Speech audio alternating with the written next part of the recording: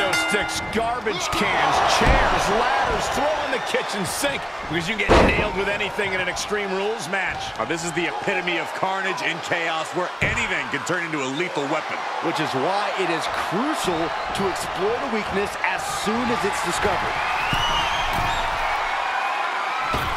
To the skies! This match's brutality starting to show on him. Starting to lose a step or two, but the good news is there's plenty of real estate to catch your breath. A baseball bat? With a weapon like that in play, this is not going to be good.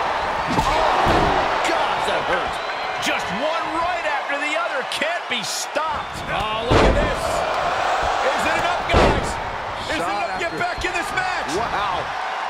So far, so good. And he's adamantly in control. He's being consistent and businesslike. Snapmare.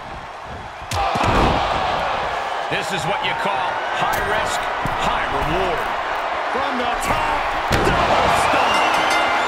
And that will do it. Not getting up from that one, so it's called. Here is your winner, Ben Rice. He really got the better of the opposition here. I agree, it was quite the display tonight. Running knee lift.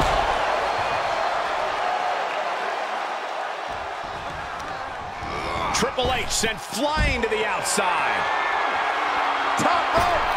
Good Lord, taking flight. What's he open to find down there? Come on, seriously? Does it really have to come to this?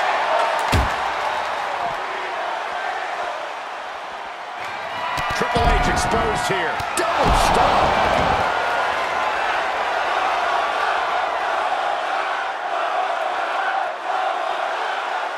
And the electricity of this moment is